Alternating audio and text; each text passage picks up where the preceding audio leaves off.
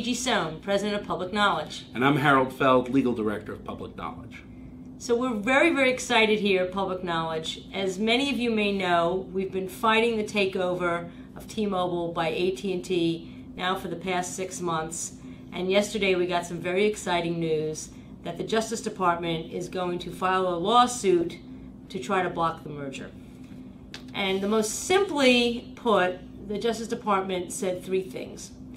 Number one, they said that this merger was going to take place in the national market. That basically 4 players, AT&T, Verizon, T-Mobile, and Sprint, and that when you combine the number 2 and the number 4 national wireless carriers, that lessens competition, that raises prices for consumers, it leads to less innovation, and jobs will be lost.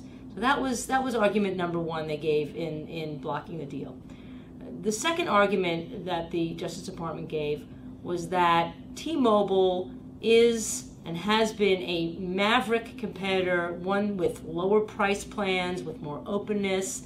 It was the first to use the Android operating system, and that taking a T-Mobile out of the market would allow the other carriers to, again, raise prices, innovate less, so on and so forth.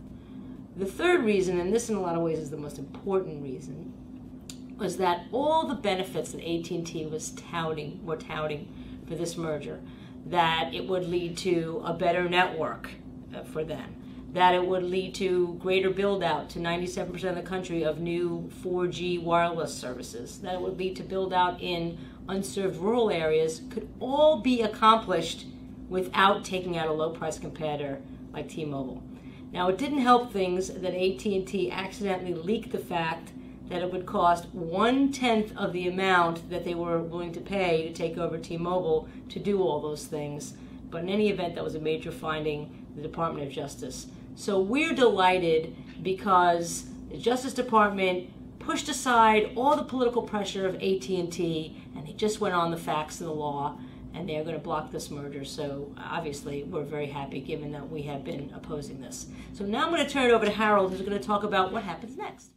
Okay, so what happens next? So you got 2 tracks. The Department of Justice is going to be in court. AT&T gets its day in court. Department of Justice has to prove everything they just said in the complaint. And AT&T will have its chance to say why it thinks Department of Justice is wrong. Meanwhile, on the Federal Communications Commission side, that's a totally independent track that has to make up their own decision. They're going to do either look at it and decide to have their own little mini trial, or they're going to reject it, or they're going to wait it out and see what happens with the Department of Justice and their trial. But frankly, we think that the FCC is going to act sometime in the next month or 2. We think they're going to do the right thing, and they're going to say that there is no way that this deal serves the public interest, and they're going to deny it.